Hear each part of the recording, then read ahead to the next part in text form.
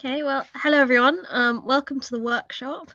So we've got quite an interactive workshop for you today, and we're really excited to go through the exercise with you and meet you and share with you some file format fun. We personally think that learning about file formats is really exciting, so hopefully you will too. So for a bit of background, my name is Francesca. I work at the National Archives as a digital archivist alongside Andrey and Andrea, and I do sort of digital archivist activities in terms of ingesting collections, but I also do a lot of file format research and work a lot with Pronom. I'll pass you over to Andrey to introduce himself as well. Hi, everyone. I'm excited for you to join us. I'm excited to be here as well. I'm Andrey, and I work at the National Archives alongside Francesca and Andrea. I've been here now for just over a year and a half, and I am a file format analyst. So the majority of the time I am working, I spent my time adding to Pronom, the digital, the file format repository that we have, and either adding new file formats or amending or changing the existing signatures with a goal of improving file format identification. And I'll pass over to Andrea. Hi everyone, my name is Andrea, and just like Andrey, I am a file format analyst at the National Archives. As Andrey said, we work on researching file formats, which we hopefully will teach you today. My background is originally in art, so I graduated in history of art, and then I transferred over to work with physical records, and from that during the COVID-19 pandemic, as everything went digital, I developed more digital skills and found interest in digital archiving. So I've been working at National Archives for just over a year and a half. We hope you enjoy the workshop today and find out how fun it can be researching file format and looking at the structures. And I think I'm going to hand over to Francesca, but we might want to do something, ask everyone else where they're coming from, where they're joining us. So if you maybe could say hello and put in the chat where you are coming from, where you are joining us from, but we'll hand over to Francesca now. Just realized as well that I kept my introduction fairly brief. I should say previously, this is my second digital archiving job. Previously, I worked at the Parliamentary Archives, so I have a little bit of background in using a digital preservation system. I've also done a little bit of web archiving as well, and my degree was in electronic engineering. Just to add to everything that I mentioned. And Francesca, over to you. Brilliant. Yeah, I think the very exciting thing about our team, and also our wider team as well, because we're not the only people that do work with Pronom, is that it doesn't actually really matter your background to do file format research. So Andre's background is electrical engineering, Andrea's history of art, and I studied English literature. So despite everyone thinking that our role is very technical, you can really have any background to do this work, which I think is great. So it's possibly preaching to the choir slightly, but I wanted to start with a brief exercise and talk a bit about why we do digital preservation to start with. So this is our agenda for today. So we'll talk a bit about that, then we'll move on to Pronom, what it is, and file formats, and then we'll get you to actually do some work too, finding your first file format signature and looking at different file formats. And then we've got a quiz for you as well. So it should be really fun. Go to the next slide.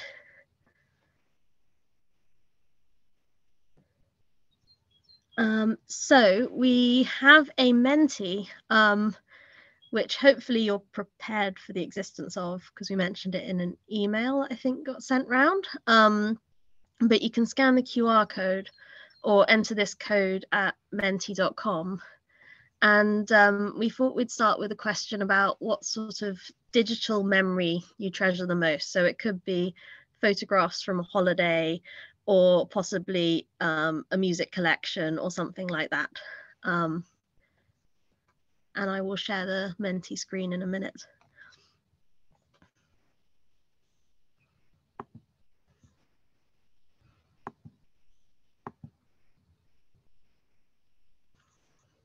if everyone can see that. Perfect. See what sort of answers we get. Can everyone find the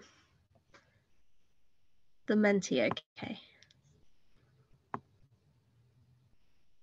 So I've just noticed there's the URL that's in the chat and the code is across the top.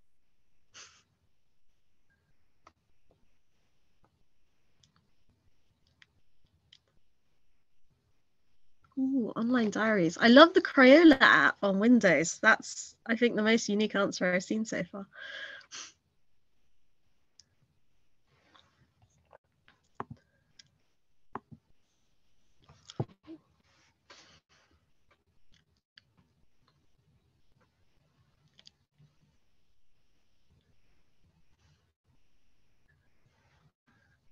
Love all these answers.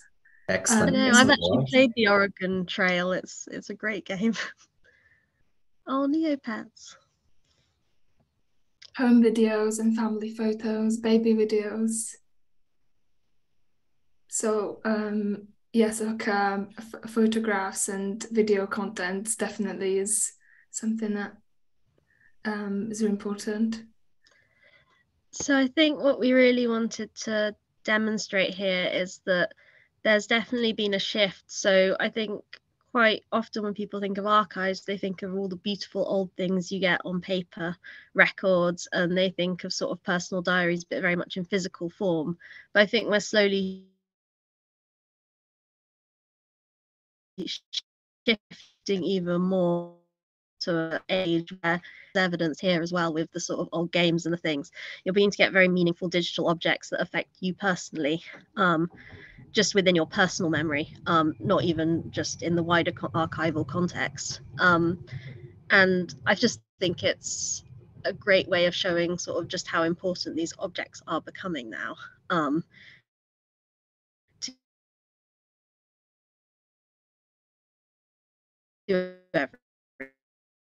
So thank you very much for sharing all of those with us. I'll let Andrea share her screen again.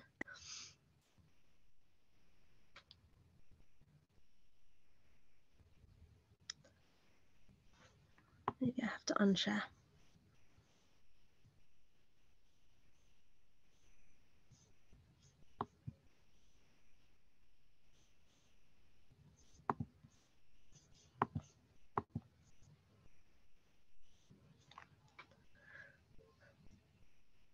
Yeah, an excellent range of responses there. Lots of interactive content, music, audio files, videos.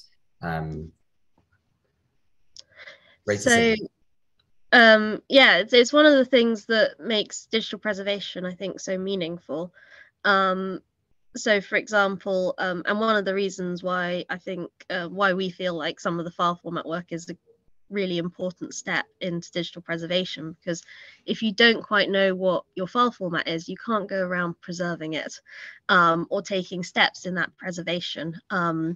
So, for example, if you didn't understand that it was a Microsoft Word document from the 2000s, you wouldn't be able to know the correct way of migrating it. And looking into what your file format is almost the first step to even beginning a digital preservation workflow. And we've just done a couple of examples of quite how technology is moving on so speedily. We've got the huge Colossus there, you've got the bigger computer there, but you wouldn't be able to really, without specialist software today and equipment, get anything off either of those computers, which is why digital preservation is a very fast moving field and important.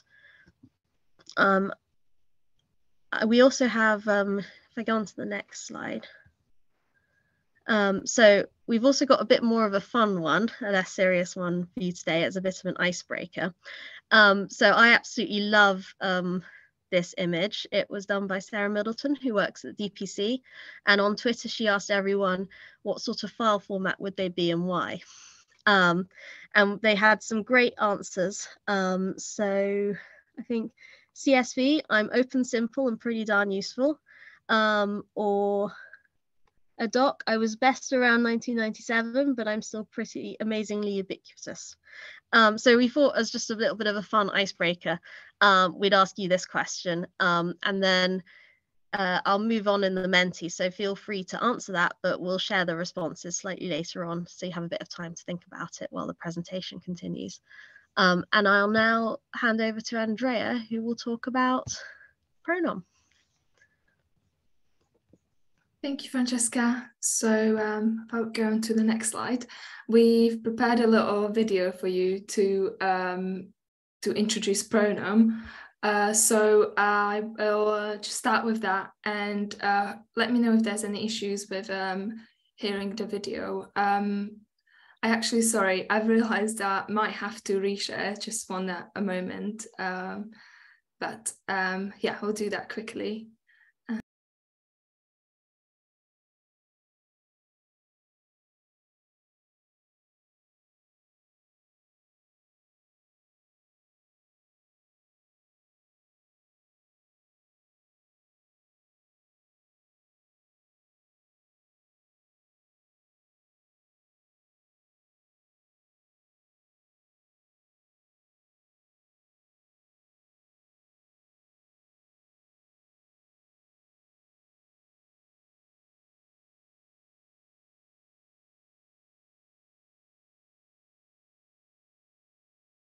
Apologies for that. I might need Francesca to share the screen again, because it's not giving me the options on Zoom to share or to end my sharing. Oh, thank you.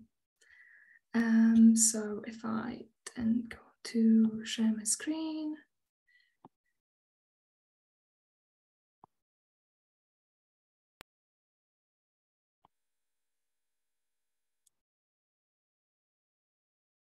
Apologies for that. Okay, so hopefully now you'll be able to enjoy the video.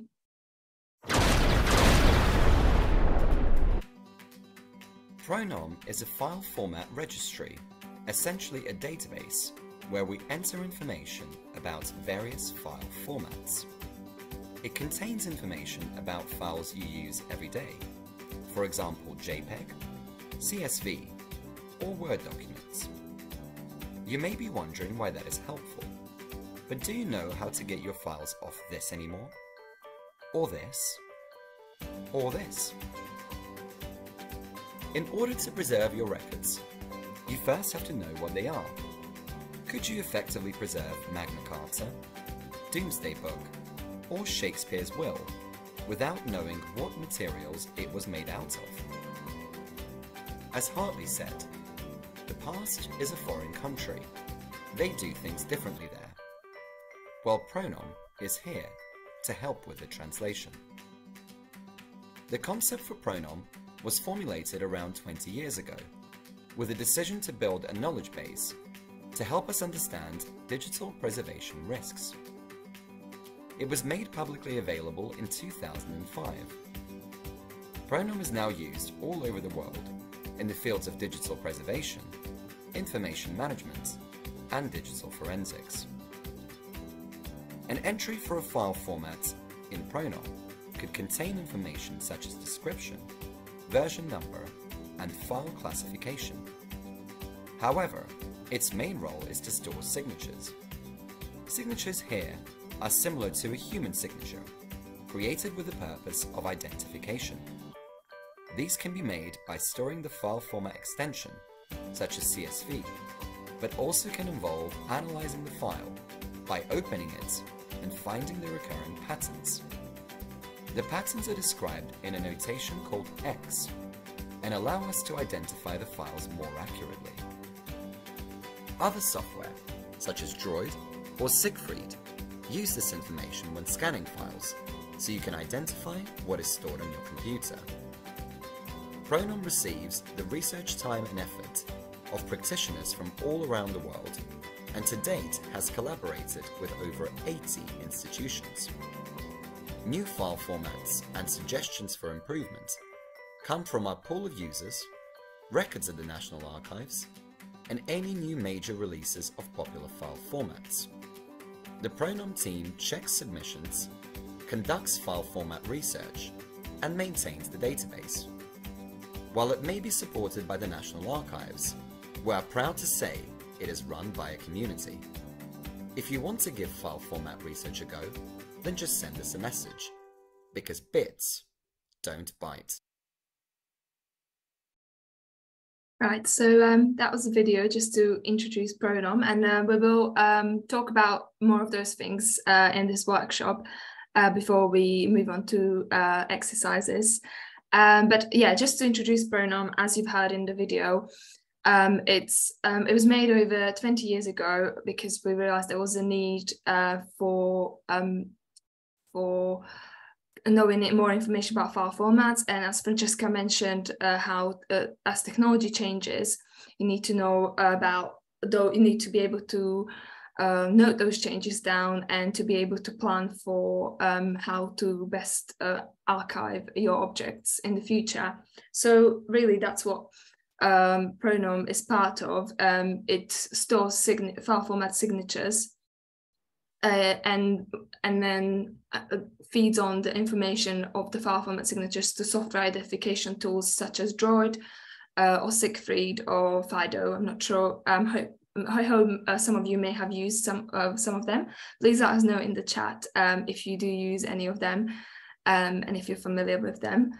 So then so Pronom holds that information. So then if we scan our files through those file format identification tools, we'll then be able to know that's the exact file format which we are working with and which we have in our collection, and then archive our documents in the way of best archive them in the format that is best for our records, and that's not associated with any risks.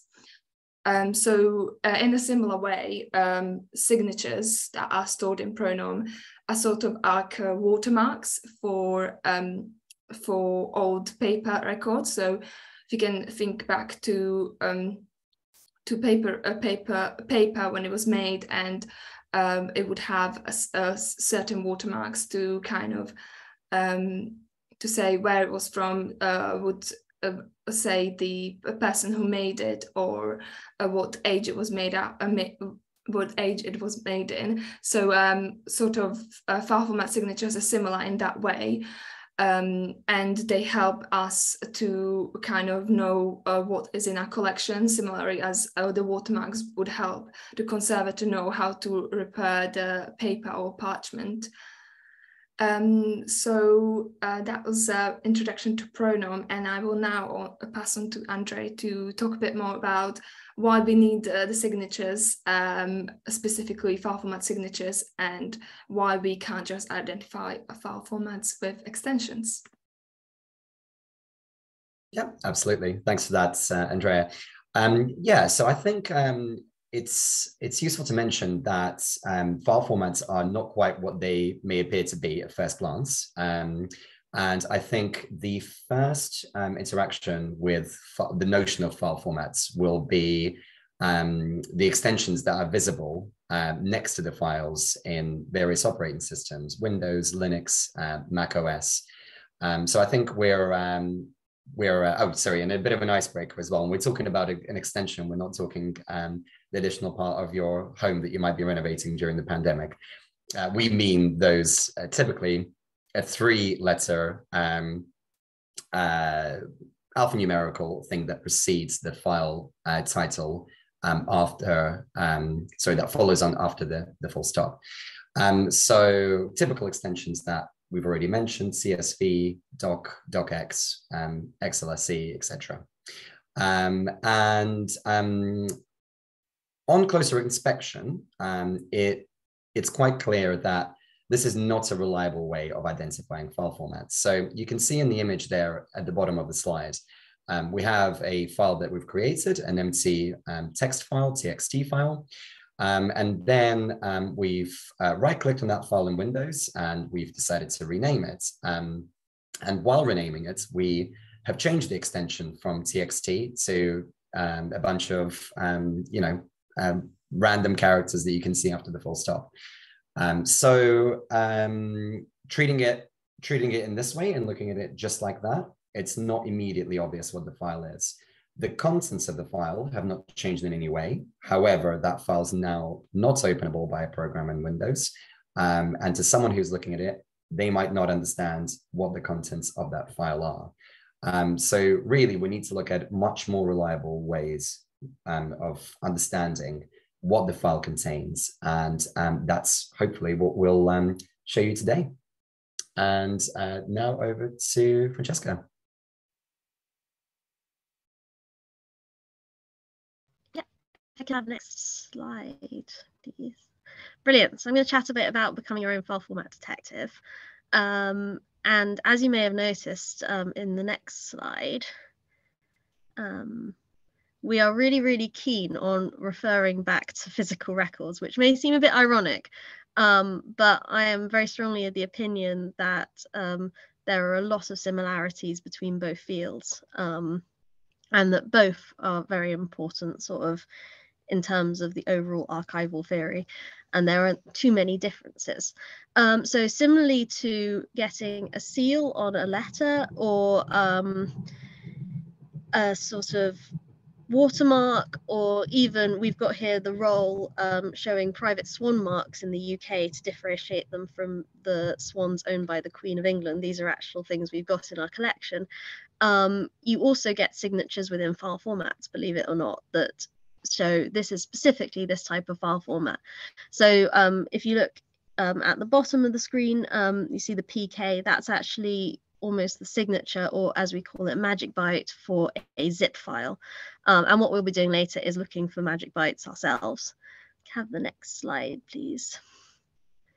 So how do we do that? Well, I don't know if you've seen those movies where there's like a sort of computer disaster, and then the coder goes to the computer and starts tapping away, and all these zeros and ones appear, and then they magically save the world. But at the bottom or underneath all computers, everything is binary. But binary is really hard to read. And the person on the left-hand side is, speaking in binary, but you couldn't really understand that. Each of those 8-letter segments is making up like one letter. And it's just inefficient. So what you have is different forms of notation that the computer decodes, which is what we'll be using today. And that translates each of those sort of 8 binary zeros and ones into a character like 49 or 20. And those will then again translate into ASCII or UTF-8, which is what you read on a typical computer in a text file or something.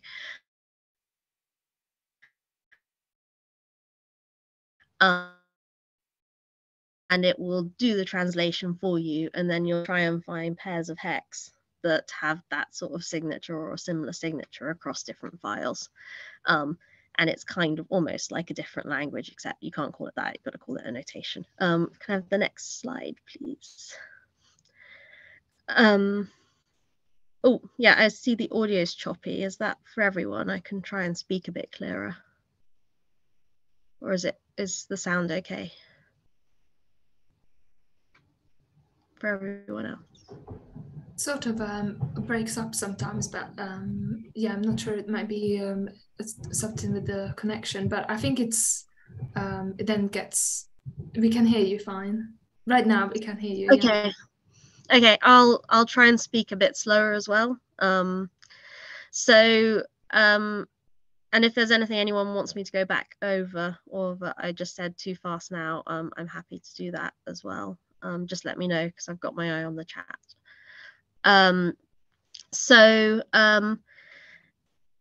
This is a comparison. So this is Andrea's dog. And we've put this picture of Andrea's dog into a hex editor. And this is what it comes out with. So the way the computer is showing you the file is very different from what happens in the hex editor. And if I can have the next slide, please. And I just wanted to do this quick comparison as well. So on the left-hand side, you've got how humans read files. And again, we're relating it back to relating digital preservation to physical records. So if you look at a letter as a human, we have been taught from a young age exactly how the structure is supposed to be. So at the top, we know that's the person who the letter is to. At the bottom, you know who the letter's from. You've got the main message in the middle. At the top on the left, you know that that's very likely to be a page number. Now, there's nothing telling you within the letter specifically that that is how the structure goes, but that is something that you have been taught from a young age to understand. Well, it's very similar to computers. So each sort of file format is almost a sort of structure, have what this picture and at the very start of the file, the computer knows that's where the magic bytes are for a PNG file and how to handle it. Here in the box sort of towards the right, that's actually the width and height the image is supposed to be, and each individual color is which. And each file is a sort of way of storing information, or a structure of storing information that allows the software therefore to render it into a picture of a pig, which you therefore see. And it's quite a nice comparison, because actually we do very similar things when we read letters, and I'm hoping it makes it slightly more relatable rather than lots of scary numbers. Can I have the next slide, please? Yes. Okay, sorry. So I'm assuming there's still a few connection issues.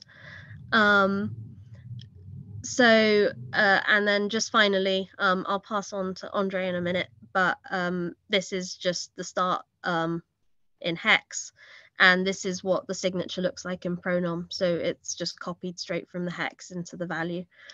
But I'll pass over to Andrey now, because I think he was going to speak next, and then maybe he can also talk to this slide if it's not sounded great for everyone. Sorry. It's okay. It's been a little bit choppy, but I think that was clear there at the end. So yeah, if we'll go to the next slide, Andrea. So as Francesca has already mentioned, it's important to kind of understand that and link digital files to physical files. And I think it's a useful analogy to have. So when it comes to file formats, we'll look for signatures, or we'll look for a string, usually of characters that are written in this hexadecimal notation, or just hex. And they can sometimes come at the beginning of the file, they can come at the end of the file, or they can be found somewhere in between. So over here, we've got a slide. This slide is titled Magic Bytes. So we use these two terms interchangeably. Magic bytes, or signatures, file format signatures. Essentially, we're referring to the same thing. So if you were to look at the left of the table over there, you have a number of characters that in hex that reads 52, 49, 46, 46. And then in the column second to the left, that then translates to legible text in ASCII as RIFF, or RIF container. And then you have a gap of 4 characters, which we denote with those question marks, which then is followed by 5741, 5645, which is legible as wave. And if we were to detect that in what we call the bit stream of the file, or the way that the file looks when you open it up using a hexadecimal editor or a hex editor, that is what we want to see if we want to identify that file as a WAV, or a waveform audio file format. And you can see also some other examples over here. So MP3s, someone mentioned LimeWire MP3s. That really took me back to my teenage days. BMP files. So we'll be covering image files today. So that's very relevant, that the 5th one down. And then also some CD or DVD image files, very applicable to those who are ripping CDs or DVDs for their digital preservation collections. And finally, also someone mentioned games too. So Nintendo Game & Watch and image files. So just an example of probably a less commonly found file there too. But irrespective of what file format it is, there is always a signature that we look for. So some of them can be long or more complex, such as the first couple there at the top. And some of them can be very, very simple, such as BM for the BMP file. And yeah, you can also have a look at more examples on that Wikipedia article, list of file signatures. And if we could go to the next slide, please, Andrea. So just now I mentioned that you are able to look at the file in the way that the computer reads it, or the way that it appears on the computer. And in order to do that, we need the tools of the trade.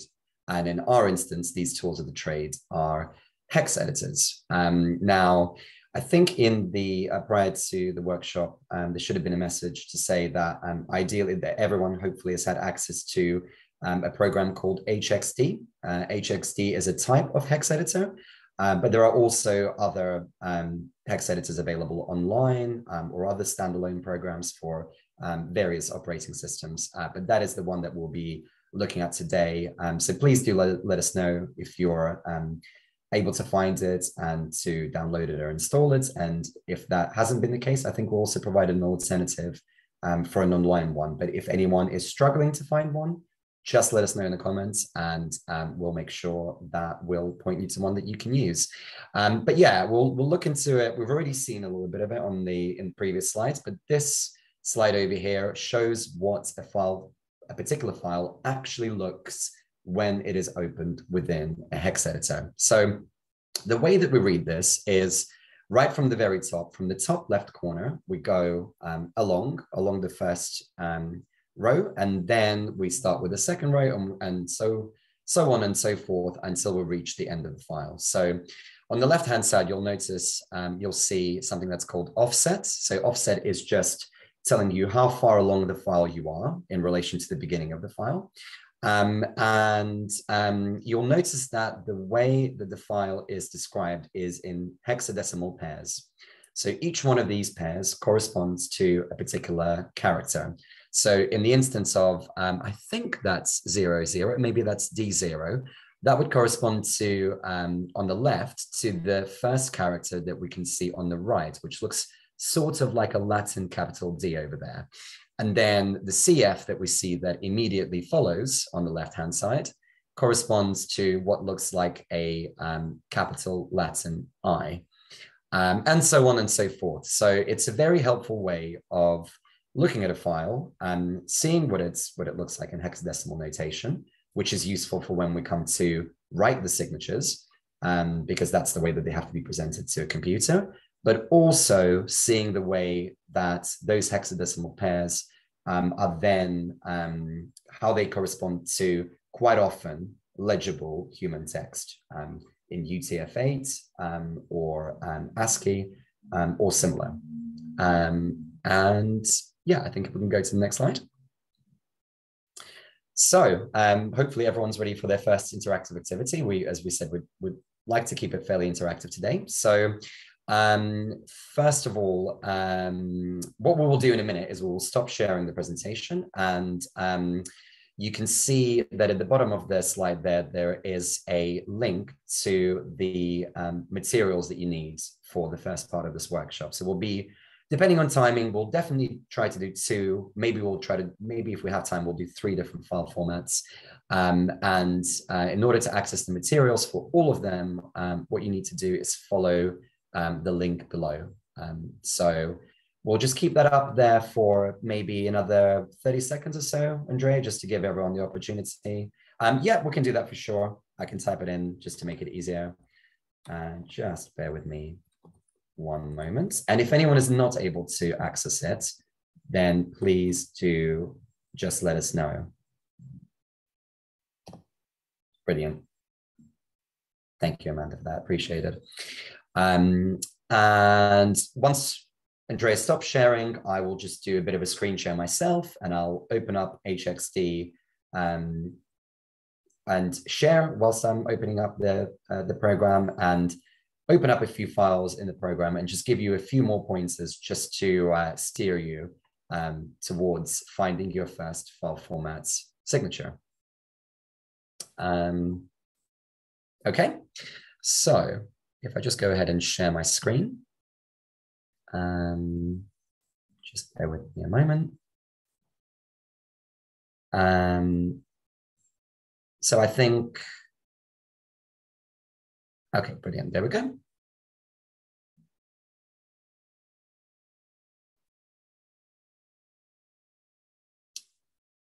Oh, just bear with me one moment.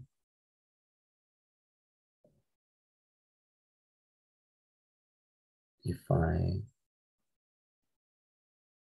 share this screen, sorry, multiple screen setup. I'll just go ahead and do the screen over here. And can everyone see me opening up HXD? Just there. Andrea, all okay? Brilliant. So I've just gone ahead and opened the program, the hex editor, and also hopefully everyone has had a chance to download the materials that are within this first folder, which is entitled FMT 1778 Dynamic Publisher Screen Files. So that's level 1 that we'll be looking at today. And Andrea, if you could just let me know if anyone's saying anything in the chat, because that's currently hidden from view for me. But hopefully everyone can follow along. So what I'm going to do is I'm going to select these 10 files over here and simply drag and drop them into HXD, like so.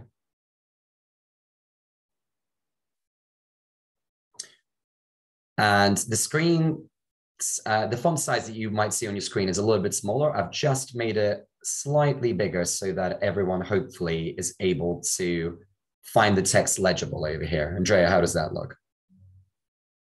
Okay. It looks good. Looks good to me. Yeah. Excellent. As I mentioned earlier, there are a few places, there are 3 categories that we assign to signatures. Either they're found at the beginning of the file, at the end of the file, or somewhere along in the middle. So I would just like everyone to take a moment to flick between these different files over here and just have a look, maybe start at the top, at the beginning and at the end, and see if there's something there that you can spot that is similar. So the similarity can be either in terms of the hex that you can see on the left-hand side of the screen over here, or in terms of the decoded text that you can see on the right side of the screen. And we're looking for either sequence. So yeah, I think I'll leave everyone with that. If there are any questions at all, if anything is not clear, or the materials aren't downloading, or you're not able to use a hex editor, then please just let us know and we'll do our best to try to help. Please feel free to unmute yourself and ask any questions as well. So yeah, we are here to help. So we want, as Andrey mentioned, we are looking for the sort of unique bytes in the format. A unique sequence that's present in every file that you can see in HXD that is common to all of those files. And as I said, the clue is to start either at the beginning or at the end, and we'll just give you a little bit of time for that. Yeah, as Laura mentioned, they're just we'll give you plenty of time to download the files as well. So maybe we'll do another 5 to 7 minutes. But if once you're done with knowing what the signature is, please feel free to say done. But don't say what it is to not spoil it for everyone. Feel free to post done in the chat. But we will go through it together in the end.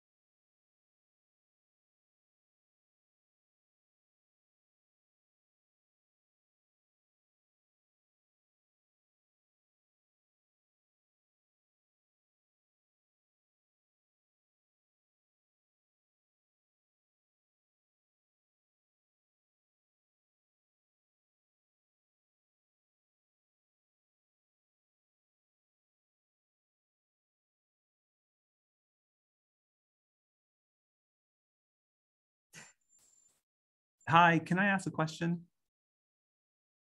Yes, of course, go ahead. Absolutely. Could I ask, so those numbers, do these numbers exactly, like 44, is that always going to be a D, for example? Yes. Yes. And it will also be a capital D. Okay, all right, thank you. That makes sense. Oh, good to know. Yeah, there's actually, I'll try and find it now, but there's actually a whole dictionary of hex translated to ASCII, so we can put that in the chat. We can just, yeah, Andrea's just searching for that.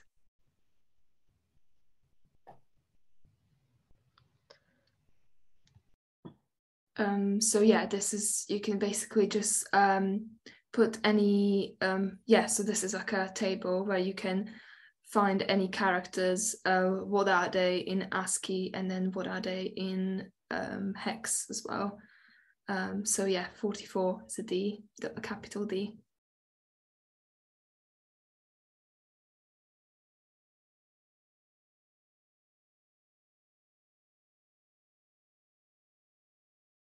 Yep, so you can see 44 is a capital D, 4D is an M, and that always stays consistent. So if we were to refer back to the ASCII table over here, the same goes for any other characters too. So we can see over here a copyright symbol, that's an A9. It's just a standardized way for us to be able to decipher this hexadecimal notation, which is related to binary, what's understood by a computer, to the character that it represents. It actually gets a bit weird in our office because what Andrey's not showed you is if you go into HXD and start a new tab, you can actually write things in the decoded text like happy birthday, and then we'll send each other birthday cards in hex. So if you ever want to send confusing messages or do a treasure hunt for anyone, yeah, then you can do things like that, which is, we think, is quite fun. You might not.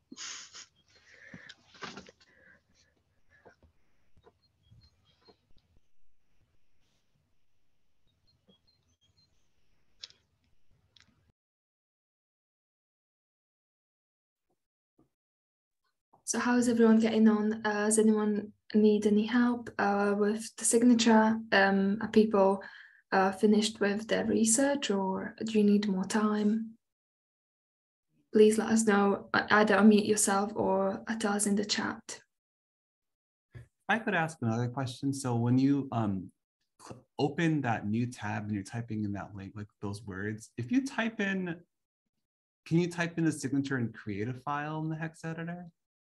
Absolutely. It's an excellent question. Yes, you can. And sort of jumping the gun here a little bit, but what you can do is you can effectively create a file in a hex editor. And so long as it has those magic bytes that we're looking for a particular file, if you then put it into a file format identification tool such as Droid, that's already been mentioned in, today or in the chat as well, or Siegfried, if the signature is in the right place, the file will be identified as such. So what we try to do with Pronom is essentially it's a first stop for file format identification.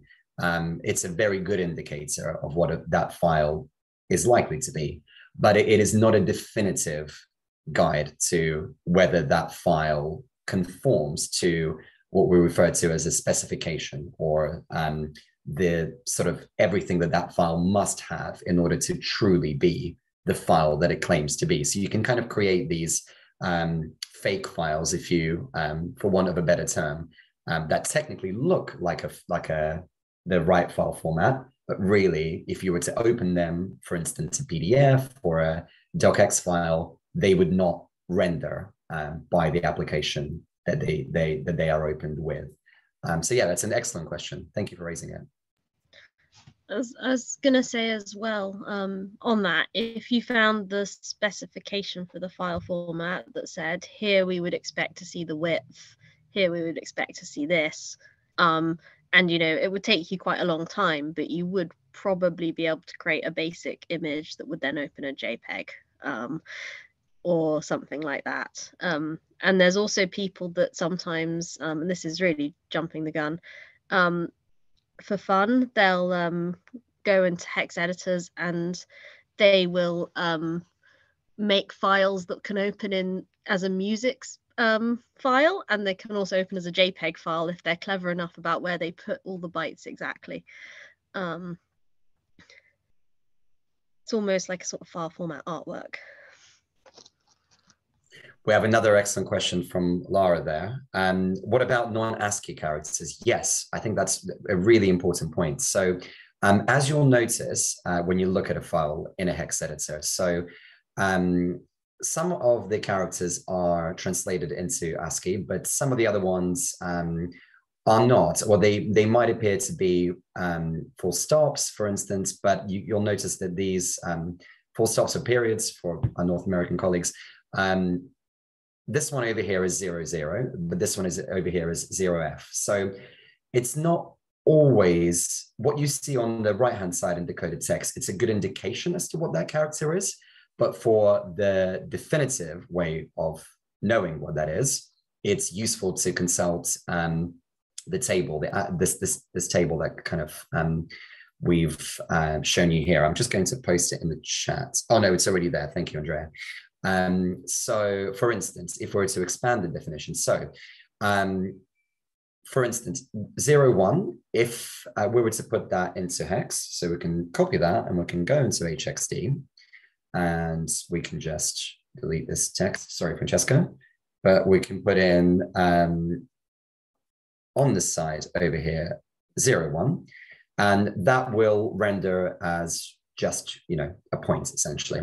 And we can do the same with another one of these characters over here, 09.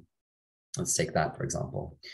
And we can put that over here. And again, you can see that the decoded text doesn't give you the full information of what that character is.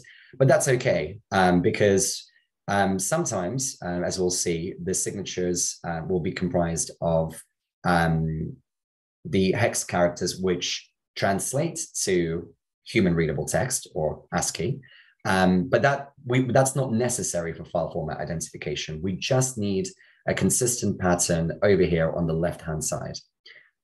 So yeah, it's a really, really good point to raise. And I think a little bit about the history of those characters. I think they have come around their sort of legacy, things like acknowledge and, inquiry and end of transmission. I think they may have come around from possibly even sort of predating maybe early computing or typewriters or things like that. So that's just the way that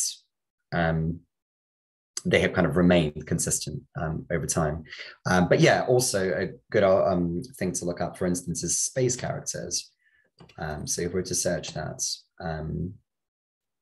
white space characters, the Wikipedia article. So what you'll be able to see here is the most common that you will see is 20.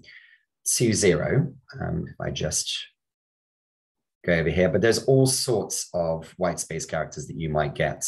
I think Francesca's favorite is the Mongolian vowel separator. It's a space, but a very particular type of space. So what you see just again on the right-hand side of the screen is a good guide, but it doesn't necessarily translate the hex character well. It's just in order to get a quick idea of whether there's any human readable text within the document.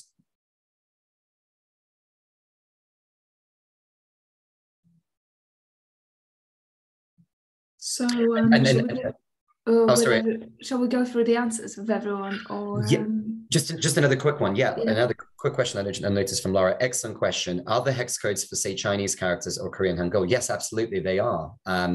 It's just a different way of decoding them. So if we were to go over here and say, like so. Helpful article here from the Library of Congress from our colleagues. And again, what we see is various Hangul characters and then their representation in hex on the left-hand side as well. So Yeah, absolutely. And the same is true for Arabic script as well, and other alphabets too. Great point.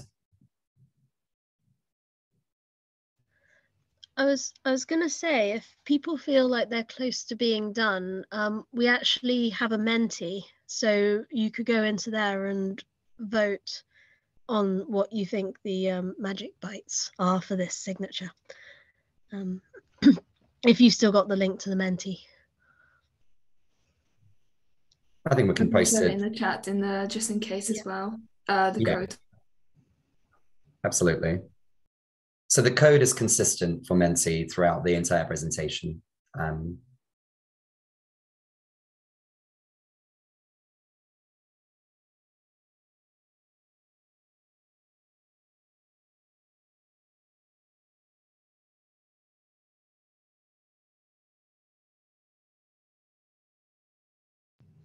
So to take it back to the exercise, how is everyone finding looking at the files? Has everyone been able to open up the files okay in HXD? Is everyone getting an inkling of what the answer might be? I should have mentioned at the beginning, it's not a trick one, this one. It should be, we started off with a fairly simple example to ease everyone into it. So hopefully everyone's found it okay, but do let us know if you're stuck or anything is not clear. Or if you would like a bit more time.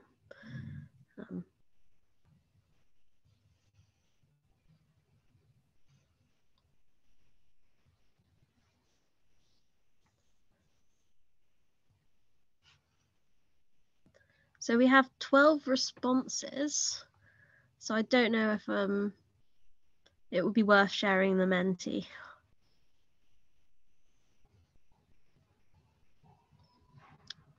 Okay.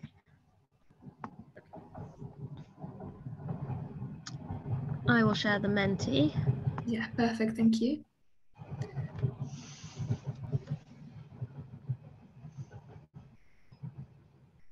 So it seems like everyone's gone for the dynamic publisher screen.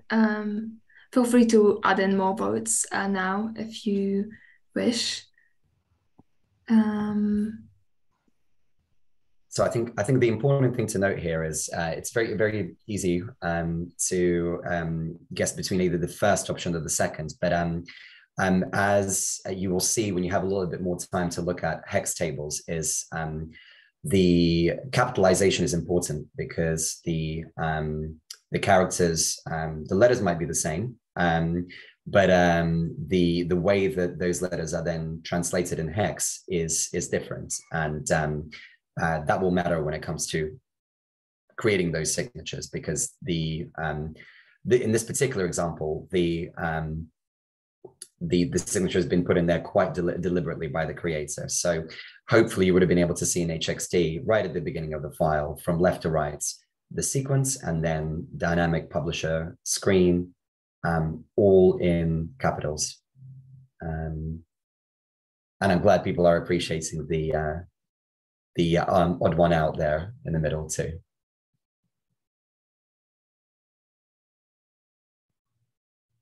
So well done to everyone who spotted the dynamic publisher screen in capitals, because you are all correct.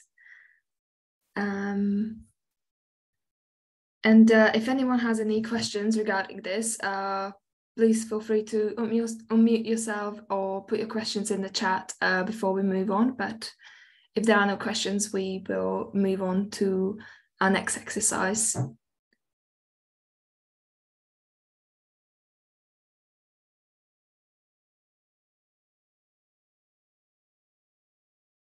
Okay, so not seeing any questions. I'm going to share my screen now, and we'll move on to another exercise.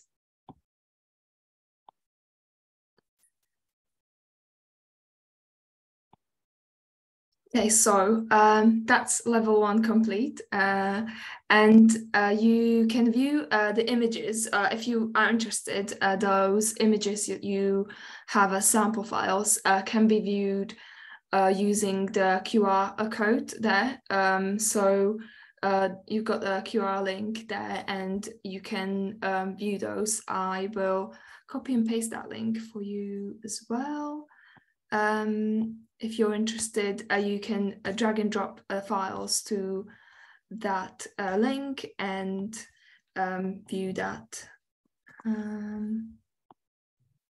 Yep, so the image that you can see there in the middle of the screen is actually a part of the files that you've been looking at. So I always find it really rewarding, as much fun as file format research is, and looking at hex editors to, if it's at all possible, to try to render these images. So by following that link, you'll be able to drag and drop files into the online image viewer and see them.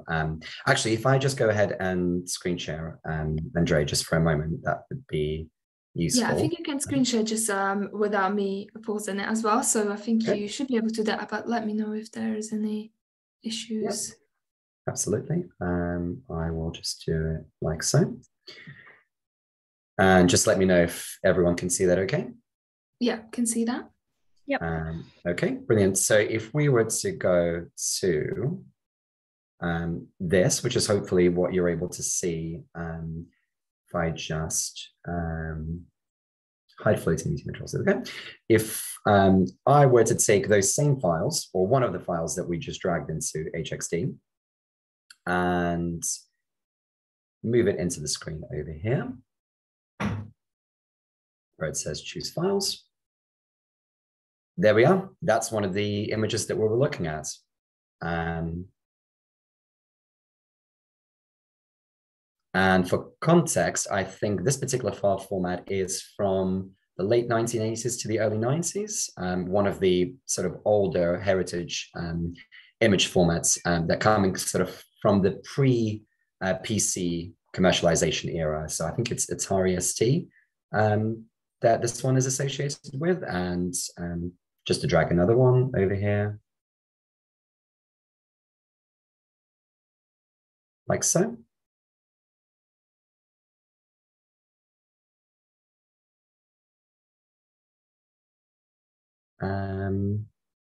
So yeah, so that's dynamic publisher screen files.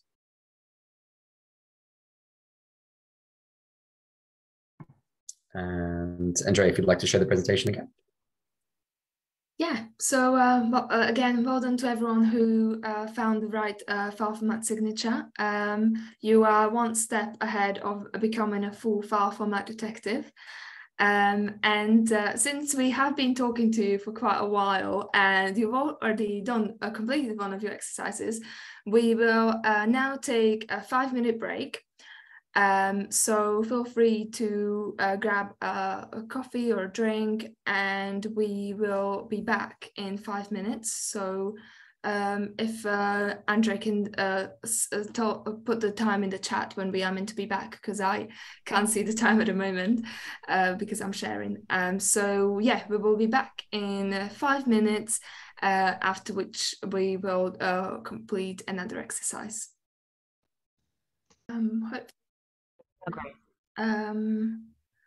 Please let us know if you're back in the chat by clicking the thumbs up emoji.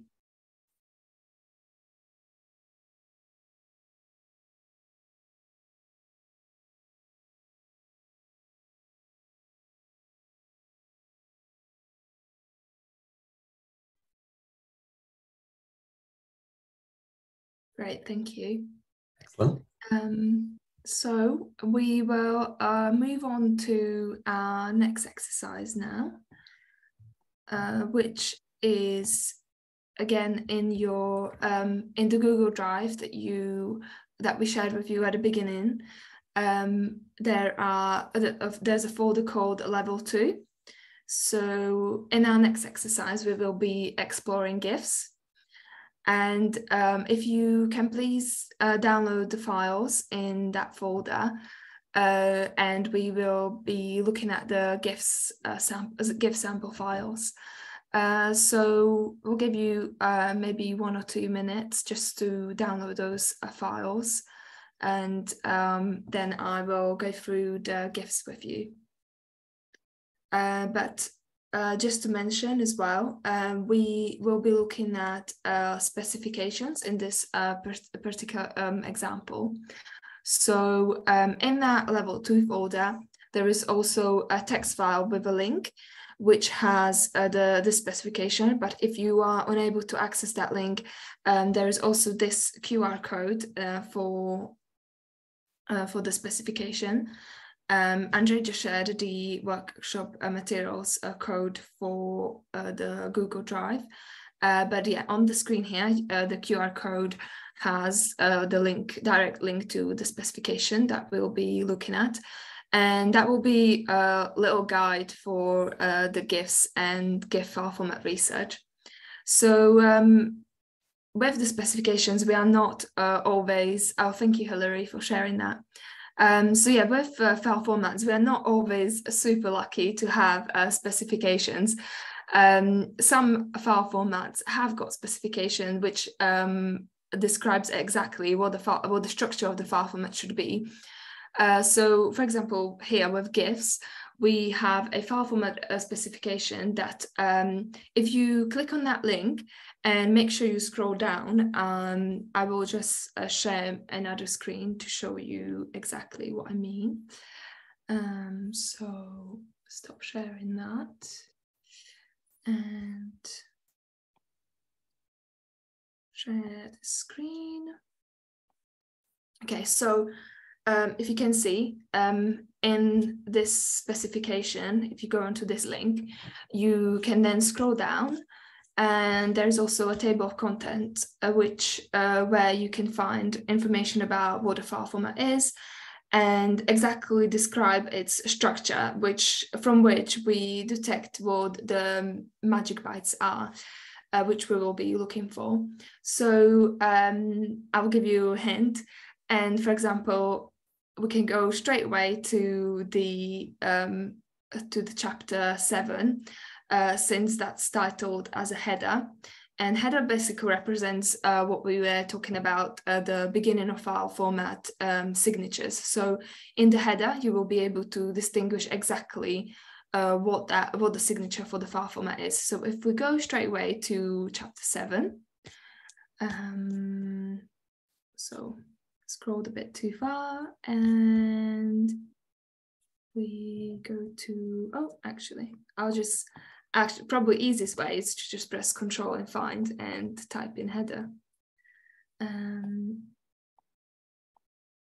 Okay. So here we are. Yeah, you have to scroll down quite further down, but yeah, I recommend just pressing Control F and then typing in header into your browser. And yeah, so here, if we go into the header, you can study the specification yourself. And this is sort of a hint and help to tell you what the signature is that we are looking for.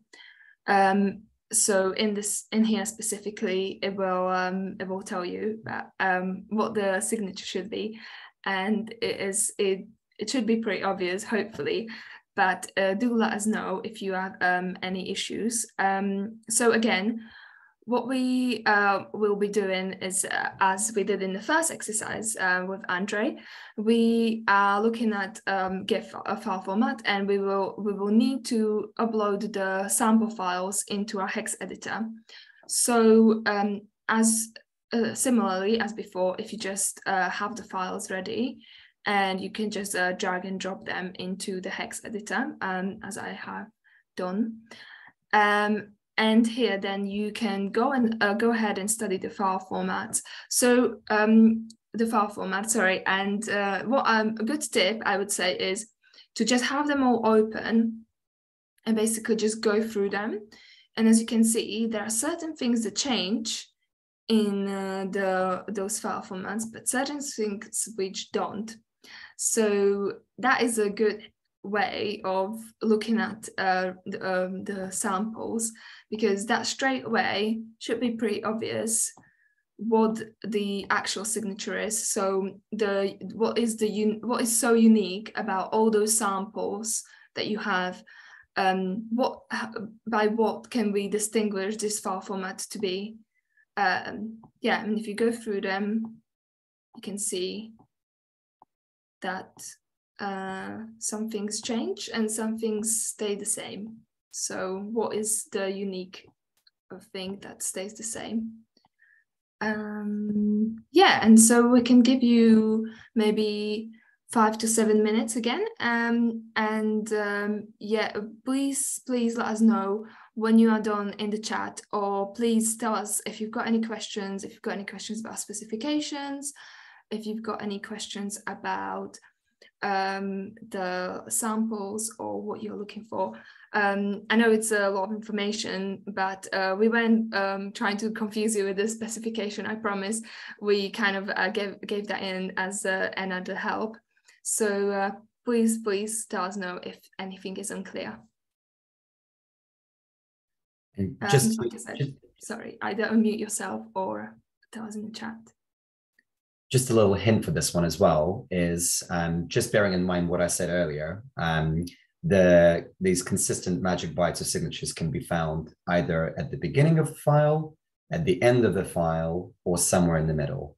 But I'd recommend that you have a look at the beginning of the file and at the end of the file and see if there's that set of consistent characters that appear in each one of those 10 files.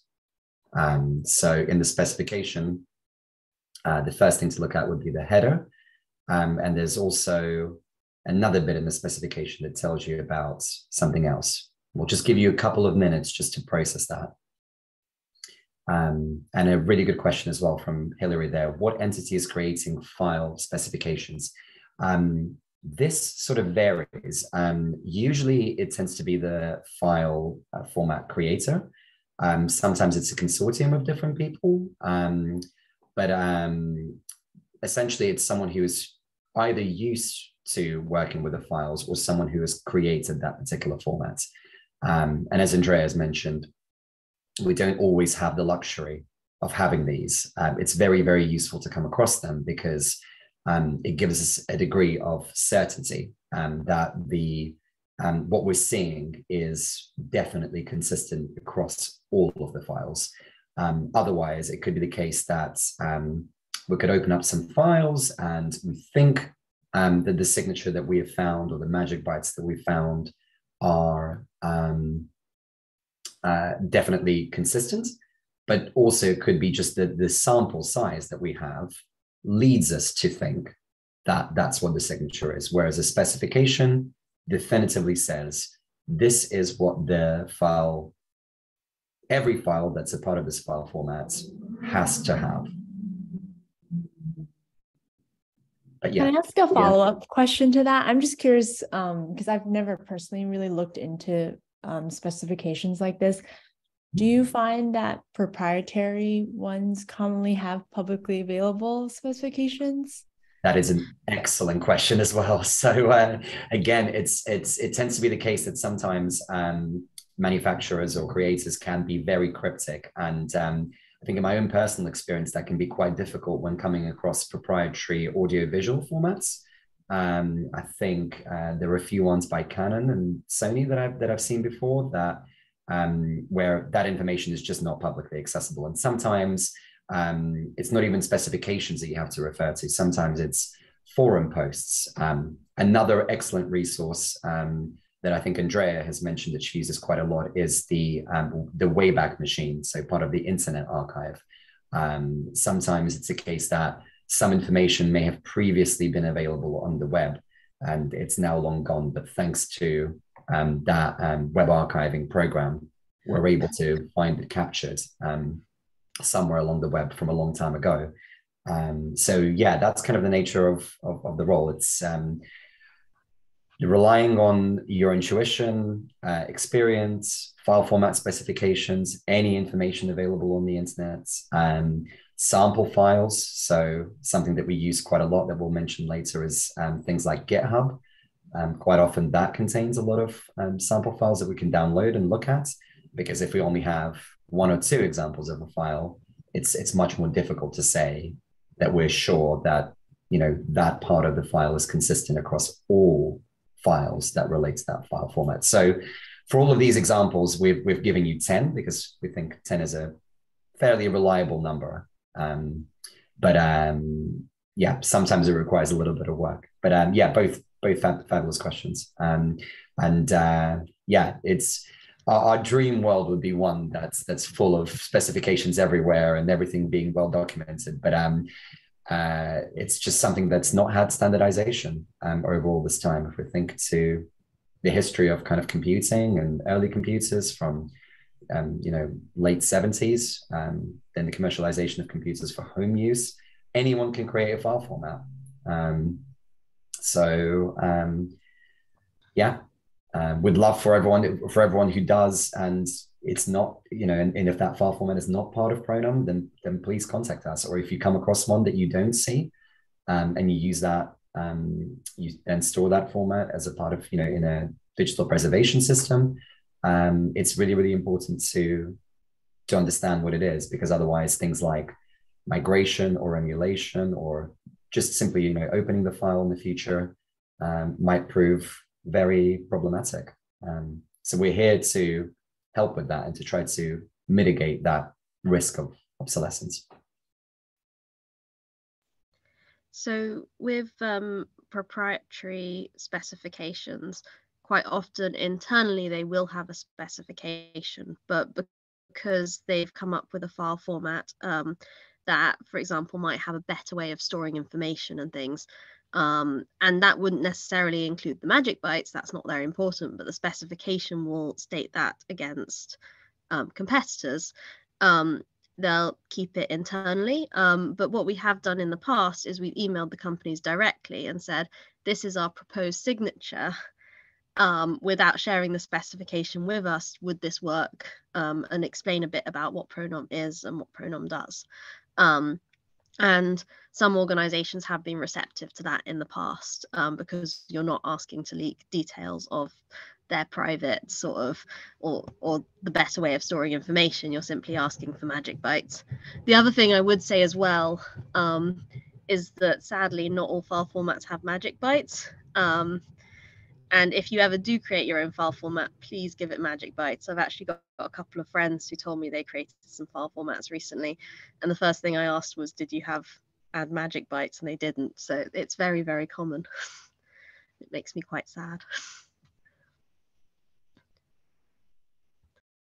So yeah, in case there are no magic bytes in the file format, we will still look at what makes that file format unique, and we would go ahead and create a signature that that maybe notes the exact structure of the file format. So whatever makes it unique. But yeah, not all file format signatures are formed just of magic bytes, which are very much easier to find, as Francesca mentioned, than having to study the whole structure of a file format.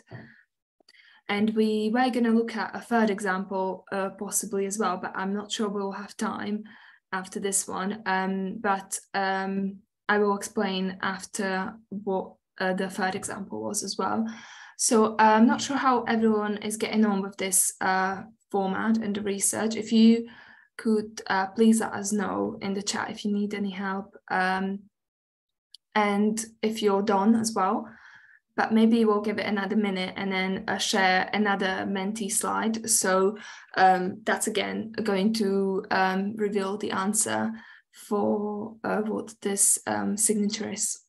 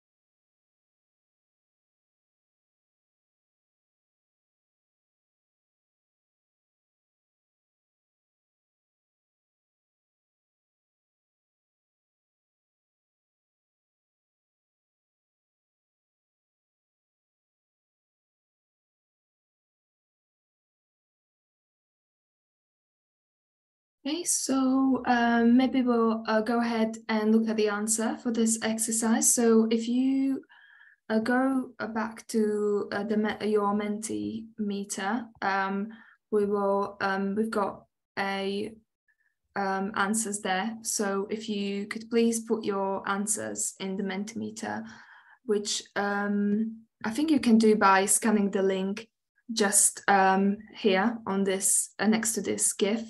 So just this one.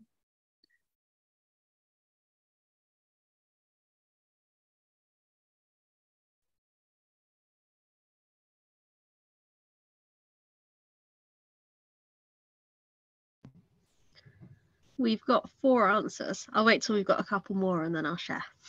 Okay, great.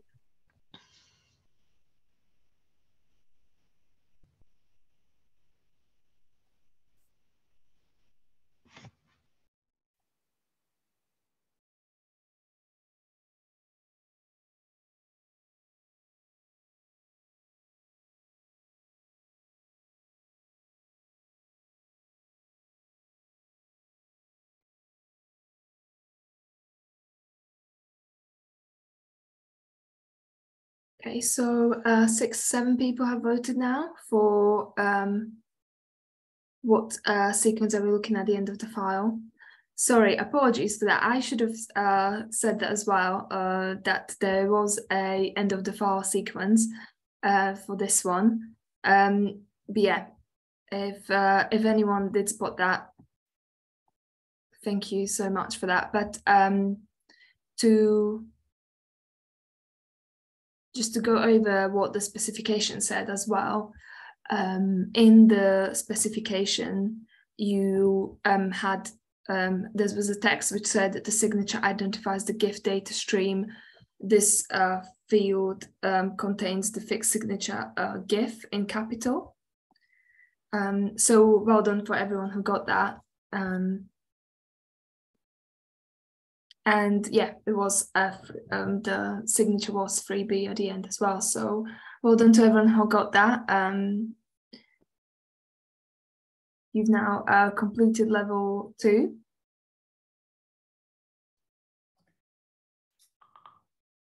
So Andrey, just kindly put the text from the specification.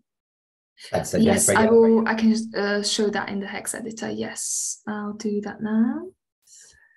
If I stop sharing. Oh, sorry, if I start sharing my screen.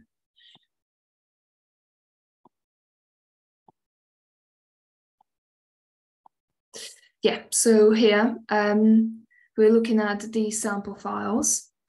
And so this, so that's the specification said, the signature at the beginning was GIF.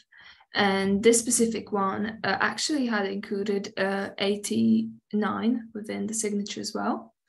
And if you scroll all the way till the end, you can see that at the end of the file format, there is a 3B in hex.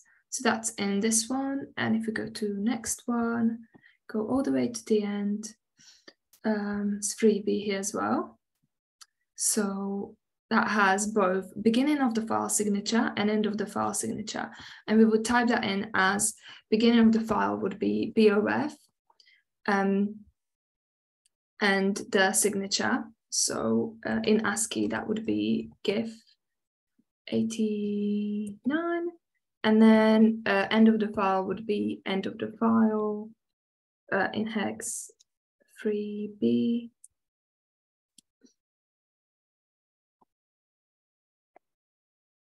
So yeah, congratulations on whoever spotted that. And a great question there as well. Sorry? Just another great question there by Shelley. If a file is missing the trailer, will it still be detected by Droid or Siegfried? No, it won't. So in this instance, because the file specification tells us that the files must contain both the GIF and then 87A or 89A, depending on the version, at the beginning, but also the trailer with the 3B right at the end of the file, both are necessary conditions for that file to be identified as a GIF. So if it is missing it, then it will not be identified.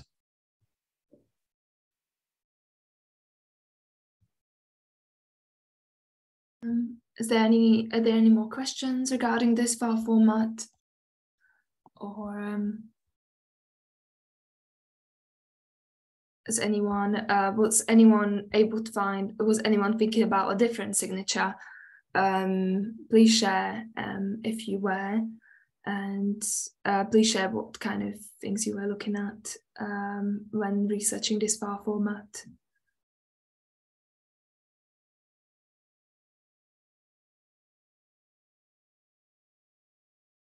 But if there are no more questions, we will move on. Because we don't have time to do another file format, sadly. However, in the Google Drive that we shared with everyone, you all should have access to. There's another file format, and if you wanted to do in your own time, have look at those samples and put them through hex editor and see if you can distinguish what the signature might be. In this next example, we're going to look at sort of signature options. So I mentioned previously that with Francesca that we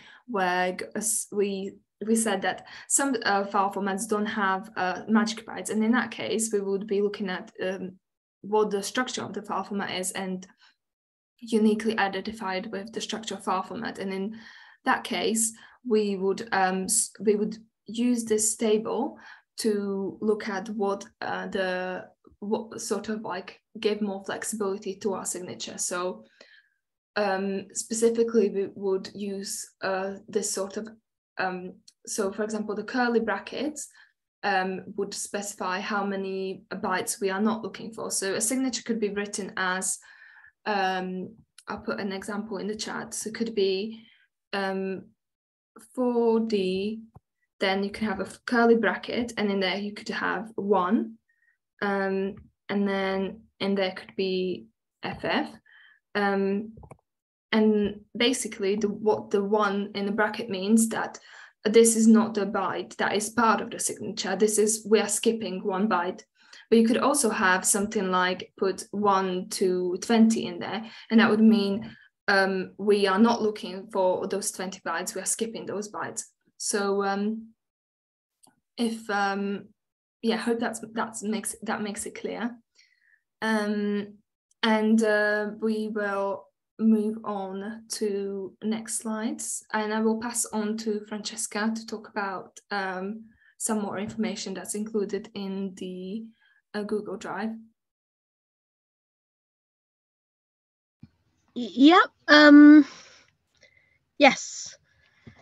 So if I was actually going to cover some of the stuff that Andrea was just saying about the about just taking it to the next level with your signatures. So, for example, as she was saying earlier, adding a bit more flexibility. So there's a few different things we can do. For example, you may notice that the distinguishing pattern at the start of the file is actually sort of 3 or 4 bytes in. And then we would add an offset to the file, which we'd call sort of an offset of 3 or 4, which you'd then submit with your signature. It can also, with this syntax, we can do sort of either or options, or a sort of range of different bytes that it could be. And then we also have our wildcard, which is the little star. So you may find that there's a signature range and then a star, which means that the next range of bytes could be anywhere else in the file but connected. So we try and avoid using that because that will actually slow down the processing time of Droid. So if it's scanning through the entire file, it will necessarily take longer than if it was looking for something within the first 60 bytes, for example. But sometimes with big files, it's really necessary to have that star. yes, as Andrea is saying, I think we probably use the curly brackets most frequently in order to sort of show like groups between bytes. For example, we may be skipping out a version number or something like that within the curly bracket, and then it will go on to the next line. Yep, that's everything from taking it to the next level.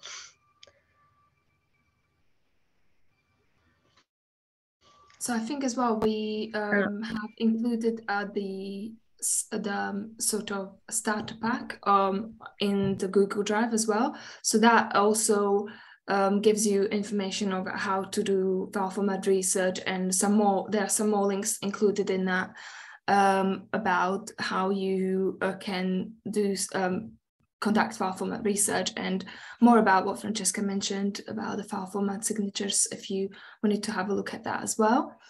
And we'll pass on to Andrey to talk about the submissions and the submissions we look for in Pronom.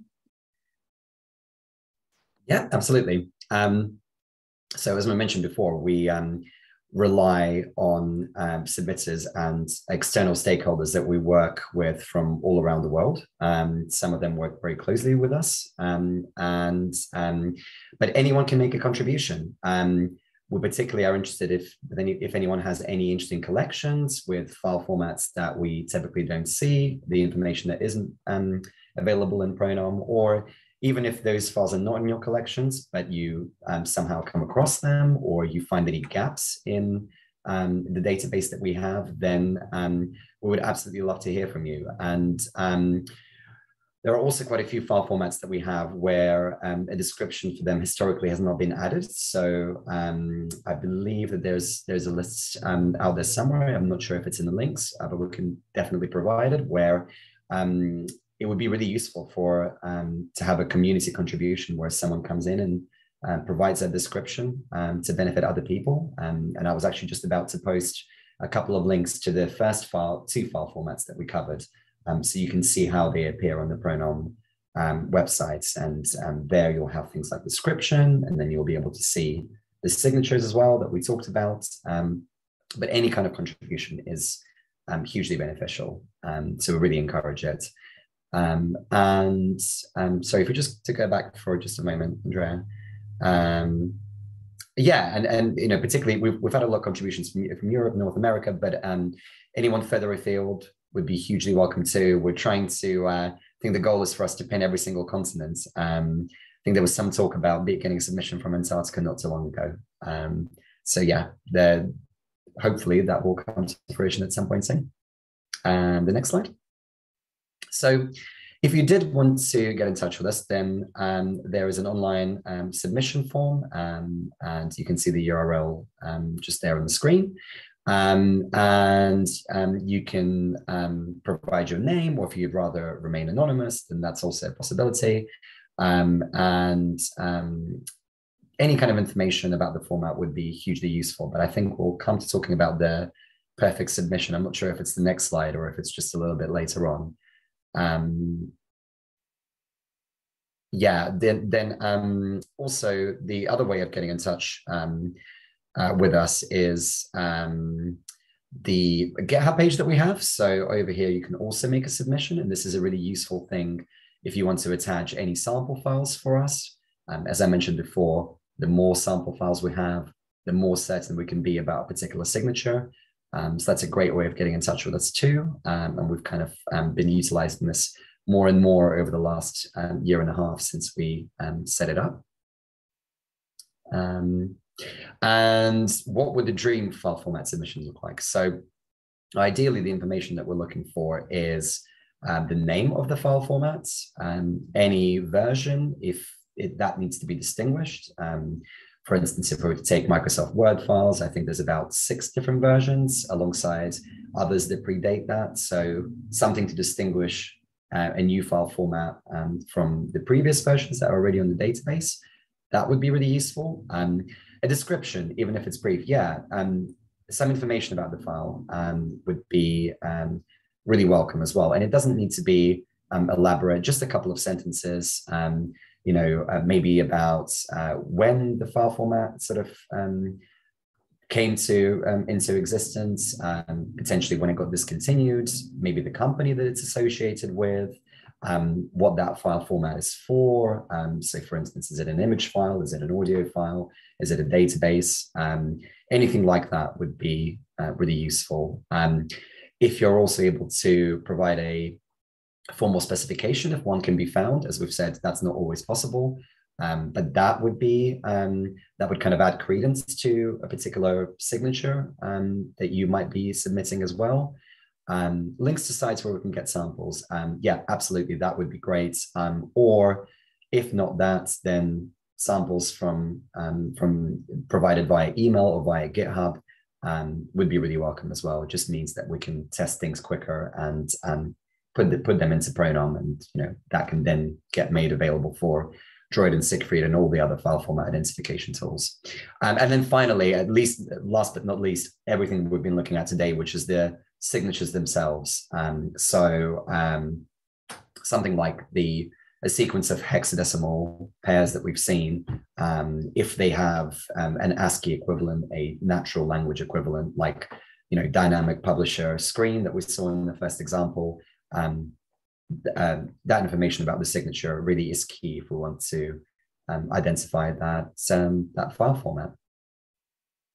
And it's also just worth noting as well, if you can't share samples with us, you are also able to just share the hex editor and sort of like a picture of a screenshot of what the signature, what you think the signature is, and what it looks like. So hopefully, following us on this workshop, you gain some knowledge of how to do that. And if you aren't able to share samples because of some privacy issues, or the samples might be too large to send, then that is also a good way to tell us about what the file format might be and what the signature should look like in Pronom.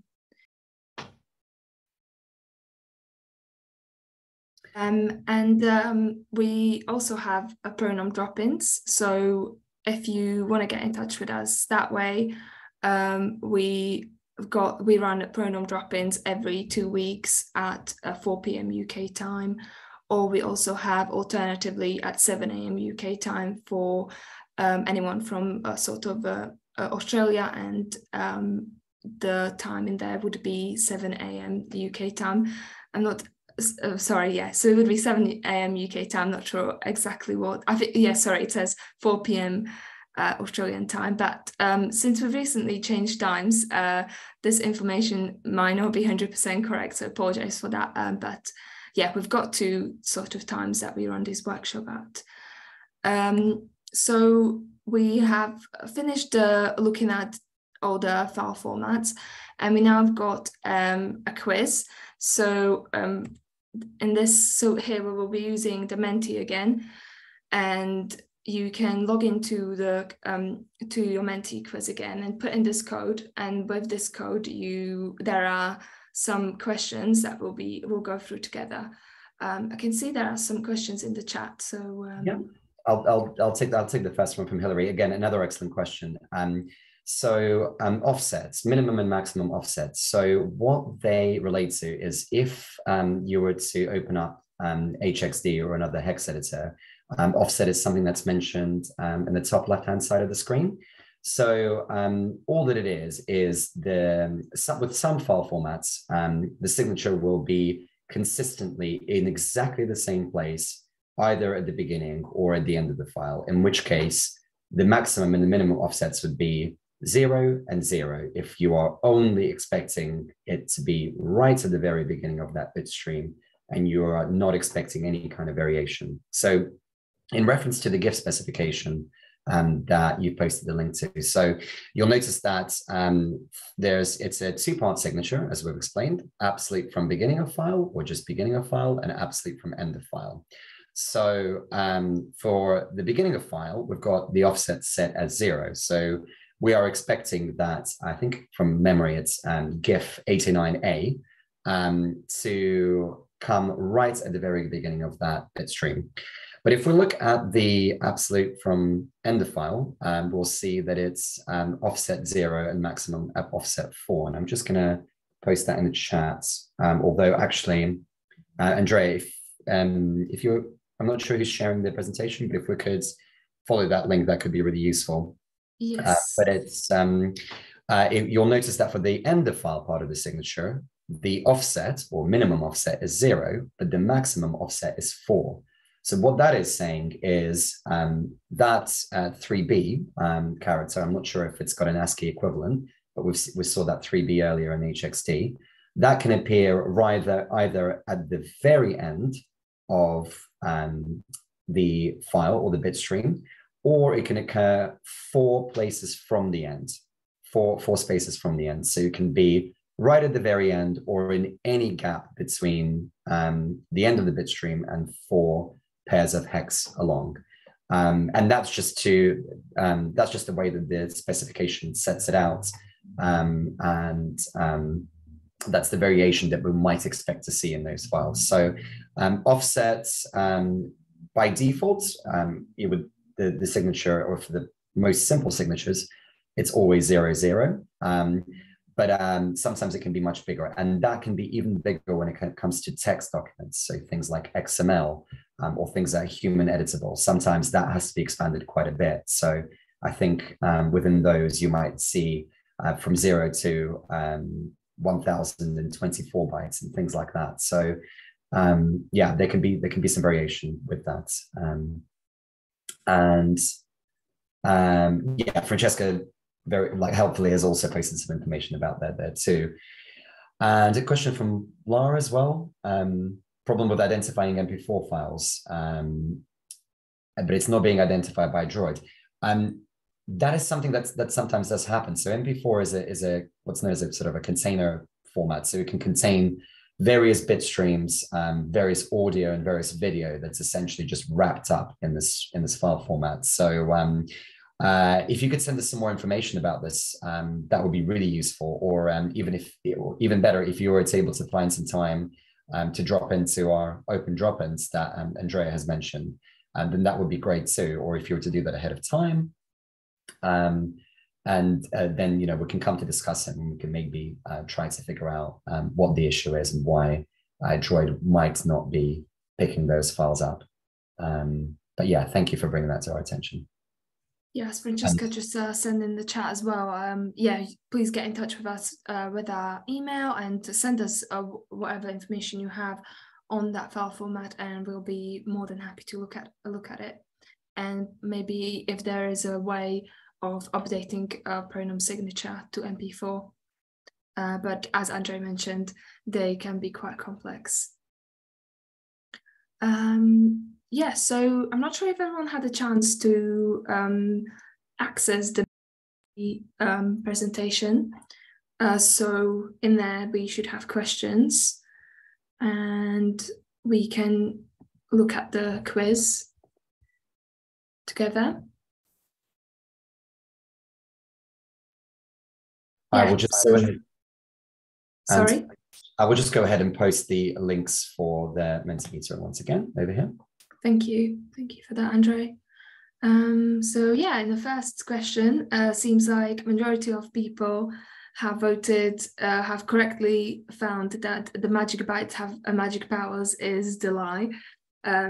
Well, we like to believe that they do have magic bytes because they tell us what exactly the file format is, but fortunately, that's not factually correct. But the other two pieces of information are correct, where the hex values come in pairs and file formats signatures are written in hex. So we can go to our next question.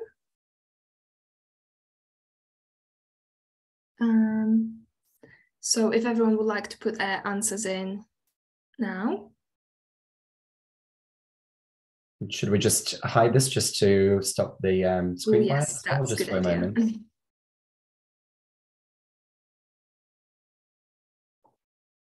And we'll just give everyone. I think it might have to. I might have to share my screen instead. Ooh.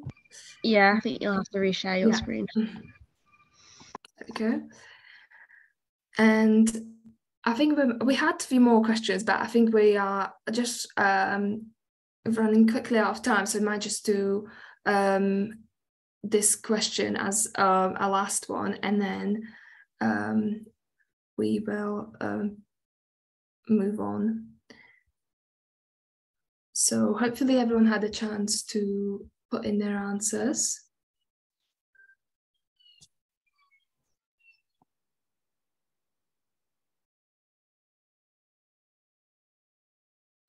Yeah, so correctly we identified that changing the file format extension changes the file format type. That is not correct. So the other two information file format extensions are not the most secure way of format identification. That's correct. As Andrea explained at the beginning, you can easily change the file format extension, but it won't change the file format, the file format itself. So that's why we use signatures to identify file formats. Yeah, so well done to those who voted, and thank you for your participation. We will now go back to sharing our presentation.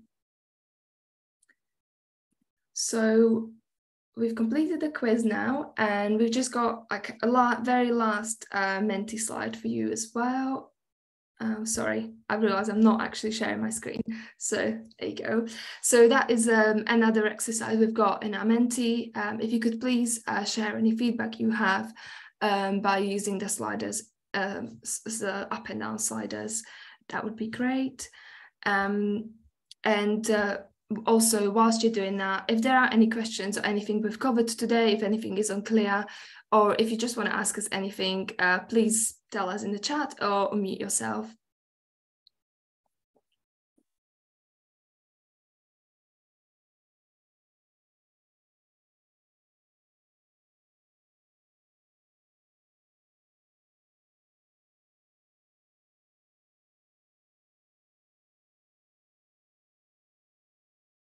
Okay, if there are no questions, we will move on. So well done. You have now completed all the fun that was planned for today. And hopefully you have, you now feel like you are a good file format detective and you can detect those signatures on your own. But as I said, we are here if you want to chat about file formats, if you have got any more questions. You can email us in our pronoun mailbox, as Francesca posted in the chat. You can go onto our website, explore some file formats, look at, type in any extensions you know, and look at what signatures there are. We also have our GitHub page, and as we mentioned, we run in our drop-in sessions. So please come along to those, and we can talk about file formats. So yeah, please tell us any questions or anything you may have. But thank you again for the participations, and thank you for coming along. And I hope you had fun. We had a lot of fun preparing the materials for you. So I hope you enjoyed yourself.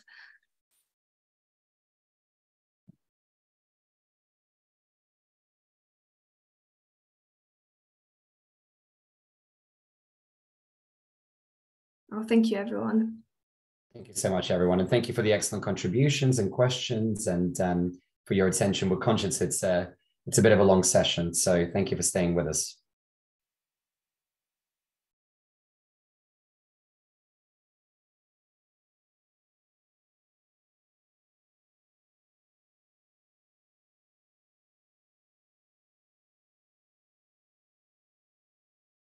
And absolutely, we would love to receive contributions from everyone.